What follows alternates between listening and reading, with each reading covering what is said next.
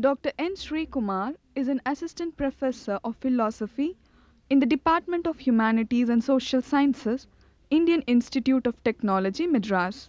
He is a gold medalist for MA Philosophy from the Mahatma Gandhi University, Kottayam.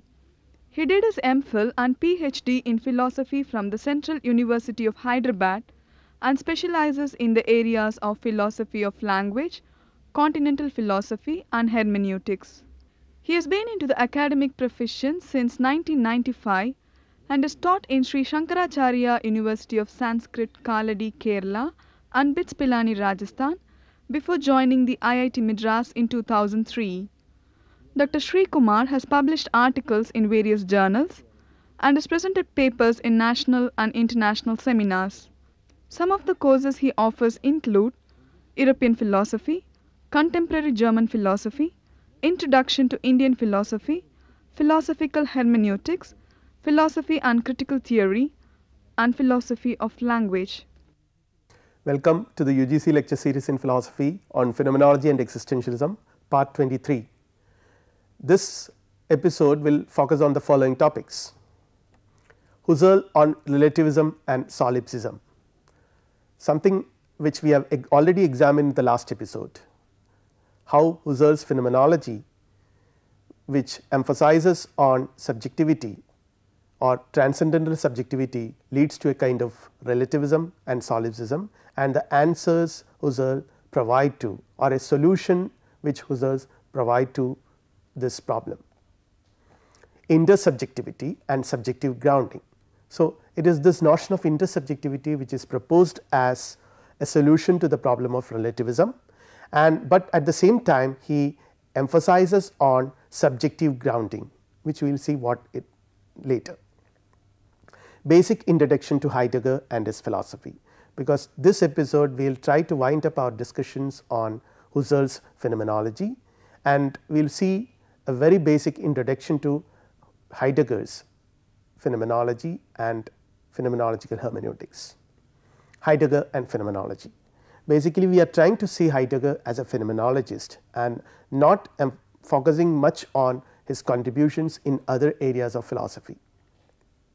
Husserl and Heidegger, their peculiar relationship. So, these are broadly the topics which we are going to address in this present episode. So, the problem of relativism. We can say that even the most, we have already examined this problem, how Husserl's phenomenology leads to a kind of potential relativism, which we have already examined, and we have already seen how Husserl is trying to address these criticisms or these challenges. And he says that even the most foreign has a core of communality or commonality. There is something which common. What is it? So, the other is not completely alien, the other person is not completely alien. So, we can see that this issue, the issue of the other or the other minds or other subjects, this is a perennial philosophical problem, and now we see how Husserl is encountering it and how he addresses it and how he solves it. But what Husserl says is that there is a type I, he emphasizes on this concept, the type I, the world of the other is not an entirely different world from my own world. So, here we could see that Husserl is trying to point out, or he is suggesting that there is a kind of analogizing experience, analogy. He takes the help of a concept of the concept of analogy to explain the problem of the other or the experience of the other. And in the world of the other, or in his world also, things, persons, environment, foreign world, etc. exist. So, he also, the other person also shares a similar word like me, and he too has a type home, the type foreign world which I have. So, there are a lot of commonalities which he is trying to emphasize on, and again the gap between the far and the near is closed by analogizing a perception of the far as if it were near, or as if I were there I could have seen this. So, this possibility of placing me at least imaginatively on somebody else's place. So, this is a kind of analogizing experience. If I were in his place, I would have seen it in this particular way. So, it is this factor, this possibility that makes the other not completely alien to me. See, here we have a picture where a person imagines the status of the world, he thinks about the status of the world. It is my creation, I am the only thing that exists. So, this is a kind of extreme solipsism which says that everything in this world, there is only I who exist, and everything I experience, everything I perceive, everything is my own creation or the creation of my own mind. So, what actually exists as reality is me, I am the only one who exists. Now, here this person exclaims about the status of the world, and he says that it is my creation because I am the only one who exists, and he now announces that everything is a creation of my mind. So, this is an extreme form of solipsism which any philosopher would like to, or many philosophers would like to repudiate. And Husserl says that this problem, if everything is constituted by the ego, then everything that exists is merely a moment of the ego. So, applying this solipsism or trying to see solipsism in Husserl's philosophy, we can conclude or we can see it and perceive it in this manner. If everything is constituted by the ego, then everything that exists is merely a moment of the ego. And then again, the ultimate ground of everything is my subjective ego. So, I am the grounding force, or I am the center of the universe. So, if you follow Husserl, it is possible that we might come to a conclusion which is very similar to this. And again, nothing is independent of my ego, because as Husserl says, everything is subjectively grounded. The ego grounds everything, Husserl says. So, we could see that our ego is at the center and nothing is independent of my ego, because everything is constituted by the ego and the world is given to the ego. So, in that case, the ego is at the center and everything else is dependent on that.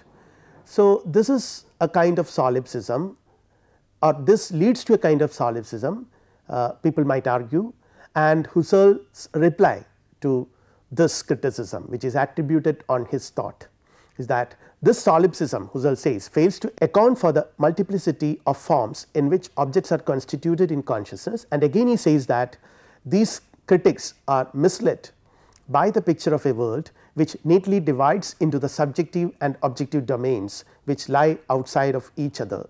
So, actually this is not the case. The world is not divided into a subjective and objective domains which lie outside of each other. This is an image which is given or which is handed down by the epistemological tradition of the 16th and 17th century Europe, where there is, as Descartes constitutes or Descartes conceive, a mind and a body which are independent of each other, or in the language of Richard Rorty, the outer and the inner space, where the inner space reaches the outer space, or the outer space is known by the inner space. So, that is not the case. The world means, Husserl says, the world means world for consciousness. So, it is not confining to a subjective solipsistic worldview, but rather he says that the moment we talk about the world, we mean a world for consciousness. So, this dualistic picture handed down to us by the epistemological tradition is bypassed in this manner. Again, he now introduces the concept of intersubjectivity, and the concept of subjective grounding is explained with, or it is rather harmonized with the notion of intersubjectivity by Husserl. He says that they are not contradictions, they are not contradictories, intersubjectivity and subjective grounding, because the notion of intersubjectivity refers, or it suggests that things are not subjective or relative, but rather intersubjective. There are many subjects and there is a possibility of communication and knowledge and understanding. But on the other hand, the notion of subjective grounding seems to be suggesting that things are grounded in the subjectivity, which means the subject is a closed entity, nothing goes out of it, or there is which closes or which rather repudiates or rejects any possibility for communication and understanding. But Husserl says that actually these two things are not contradictories. By nature, our experiences are intersubjective, Husserl says, but they are grounded in the subjective consciousness. At the same time, they are grounded in the subjective consciousness, and again they are for me. My experiences are for me, and again our intersubjective existence in the world is a fact. We live in a world with others is a fact. So, Husserl raises a lot of arguments against the criticism of solipsism or against relativism and subjectivism, and he says that our communalization is a fact. We belong to a community, there are communities of egos, and again we live with others, use a common language, others teach me how to use it and acculture me to the world and society. It is a fact that we all use a common language and others suggest a great deal of things to me. They acculture me to the world and the society, but this does not mean that things are not subjectively grounded. Husserl says that this is possible, this acculturization or using of common language, all these are possible because I as ego can make sense of these directions, suggestions and pointings given to me by others. So, I have to make sense of these directions. So, the ego is again re-emphasized here. So, ultimately we come back to the ego. So, here we can wind up our formal discussion on Husserl and Husserl's phenomenology. So, this is the 23rd episode. We are discussing phenomenology and we have dealt with Husserl a great deal. We will be discussing some of these issues or we will be revisiting some of the problems which Husserl conceived as important in his phenomenology later, while we discuss the phenomenologies of Heidegger, Merleau-Ponty, Jean-Paul Sartre and many other philosophers. And even when we discuss existentialism, we could see that the influence of Husserl is tremendous. So, we are not winding up our discussions on Husserl completely, but formally coming to an end of dealing with Husserl's major themes. Let us now see a very brief summary of Husserl's major themes which we have discussed. Various stages of Husserl's thought. We could see that there was a pre-phenomenological stage, then even in the phenomenological stage itself there is the psychological stage, the eidetic phenomenological stage and the transcendental phenomenological stage.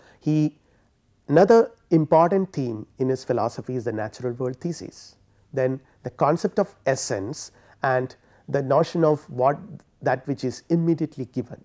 So, then again the notion of consciousness. Consciousness, I would like to emphasize here, is one of the central concepts in Husserl's phenomenology. Then the intentionality of consciousness, that is something which we have discussed in detail in some of our previous episodes, because he says that consciousness is basically intentional. Then the phenomenological reductions, the various stages of reductions which I have briefly mentioned now. So, this is another concept or another series of things which are important in. Then the concept of transcendental ego. Ultimately it concludes, Husserl's phenomenology in a sense concludes in the concept of transcendental ego, because it is a final product of or the final residue of phenomenological reduction, the transcendental ego, which is a very peculiar unique concept, and I have examined this concept in detail in one of my previous episodes. Now, we will discuss or we will come to the discussion of Heidegger, another very important philosopher, Martin Heidegger. This is Heidegger, who was born in 1889 and died in 1976, and he was born on 26th of 1889 to Friedrich and Johanna Heidegger, his parents. And Heidegger was interested in his earlier period, he was interested in Franz Brentano, as in the case of Husserl. Husserl was also interested in the works of Franz Brentano, who was a psychologist, and Husserl was his in fact Brentano's student, but Heidegger was initially interested in him. Then later he was exposed to Husserl's writings and turned attention from theology to mathematics and philosophy. Initially he was interested in theology, and there was times when he was trying to get registered or be a part of the church, but later on he became more and more interested in mathematics and philosophy. And it was this interest in philosophy which ultimately took him to the thoughts of Husserl, from where he developed his own independent philosophy, which later took a turn, a hermeneutic turn. We will be examining all these things in subsequent episodes as well. Now, in 1919, we could see Heidegger becoming Husserl's assistant, and almost 10 years he dedicated almost 10 years he dedicated for learning Husserl's philosophy and phenomenology. And Husserl also considered Heidegger as his legitimate heir. Then he during his association with Husserl, at that time he met Karl Jaspers, with whom he had a correspondence relationship for many years, and many other important contacts. By 1924, Heidegger became an associate at the University of Marburg, where he wrote his phenomenal work, his masterpiece, Being and Time. And this is the photograph of the famous French philosopher and writer Jean-Paul Sartre. And because Heidegger influenced many thinkers, include Herbert Marcuse and Jean-Paul Sartre at this particular time. Sartre in fact developed his existential philosophy independently, and therein Sartre's own philosophy was tremendously influenced by Husserl and Heidegger, particularly by Heidegger. So, we could see that Sartre's philosophy, existentialism, he derives a lot of concepts and themes which was originally developed by Heidegger in his Being and Time. So, we will be examining all these things in subsequent lectures, but before that, before we conclude on the basic introduction to Heidegger, we will have to see his ideology, his political ideology. To understand a philosopher, it is always essential to understand his political ideology and what he believed in. This is one of the darkest chapters of Heidegger's personal as well as intellectual life. I was talking about the political ideology of Heidegger, because it is very important to know a philosopher, particularly in the modern times, to know a philosopher and his thoughts. It is important to know his political ideology. So, here we could see that he was associated with Hitler's National Socialist Party. This is one of the darkest chapters in Heidegger's life, intellectual as well as personal. He lost many of his friends because of his association with Nazism, including Husserl, because the relationship between Husserl and Heidegger was so, they were very close friends as well as associates, but this Heidegger's relationship with Nazis probably was one of the strongest reasons for their departing. In 1933, Heidegger became the rector of the University of Freiburg, and some of his interpreters says that, or some of his biographers say that even for this rectorship, the Nazis, his association with Nazism has helped. He joined the National Socialist Party and resigned from the university because of some conflicts that existed between the Nazis and other university faculty. Let us see a video clipping, and here this is from the movie, the documentary Adolf Hitler, directed by C.L. Dürr. Here this is what has happened immediately after Hitler gained power. Within a few months after he comes to power, Hitler declares all other political parties to be illegal. The fragmented army units are integrated in the SA. All government officials have to become a member of the Nazi Party. All unions are dismembered and workers' fronts established.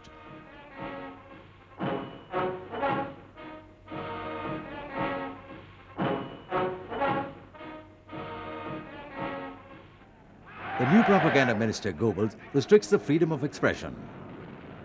Writer Hanani had once written that where books are burnt, people are also offered to the fire.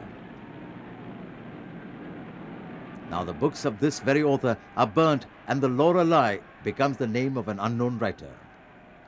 World famous books of German authors, poets and philosophers are banned. We have seen a clipping. There are three things to be emphasized. Number one, everything was integrated to Nazis, the National Socialist Party. Everybody, every government official has to be a member of this party. It was a completely totalitarian rule. Number two, there was no room for freedom of expression. All democratic rights were annihilated. And even we could see in the last part of the clipping that many books were burnt, including the books written by very famous, world famous German philosophers. And it is surprising how a philosopher like Heidegger, a first rate thinker like Heidegger, supported Nazism.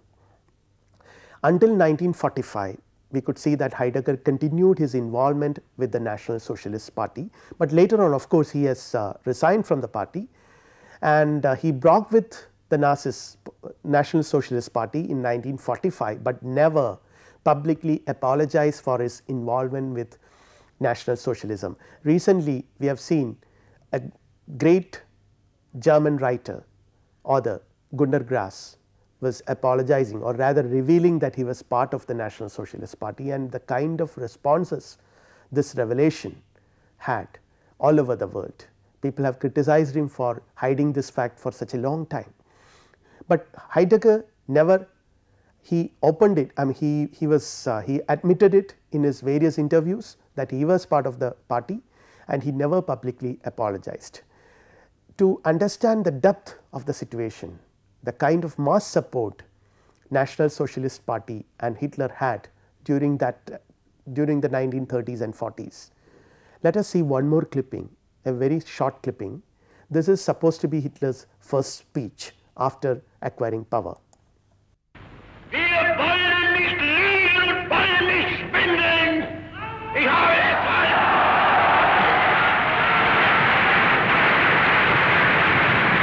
Ich habe deshalb es abgelehnt, jemals vor dieses Volk hinzutreten und billige Versprechungen zu geben. In uns selbst allein liegt die Zukunft des deutschen Volkes.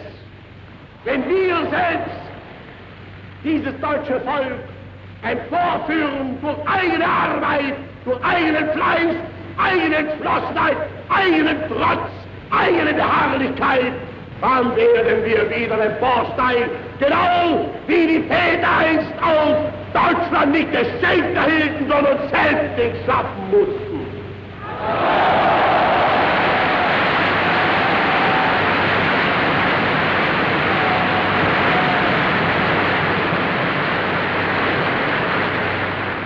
Deutsches Volk, gib uns 4 Jahre und ich schwöre dir, so wie wir und so wie ich in dieses Amt eintrat, so will ich dann gehen. Ich tat es nicht um Gehalt und nicht um Lohn, ich tat es um deiner selbst wegen.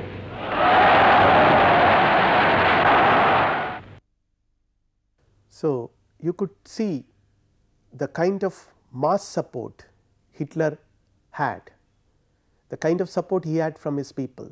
And Hitler's examples tells us how even a first-rate mind like him was not able to withstand the pressure and temptation of supporting the power, the center of power. But we could see that after writing Being and Time, let us come back to his philosophical life and philosophical works. After writing Being and Time in 1927, Heidegger later had a turn in his thought. This is something which is very important as far as Heidegger's intellectual development is concerned, this turn, which ultimately took him away from Husserlian brand of phenomenology. Heidegger's later work influenced the developments in hermeneutics and post-structuralism. We could see that many developments later occurred in these areas of philosophy, hermeneutics, deconstruction, and all that was influenced tremendously by Heidegger's this later work. Gadamer, Derrida, and Foucault are some prominent thinkers who were influenced by Heidegger. And Heidegger died in Freiburg on May 26, 1976. So, this is the end. So, we will find up our discussion on Heidegger's life here, and now we will focus more on his philosophical works. Heidegger the philosopher.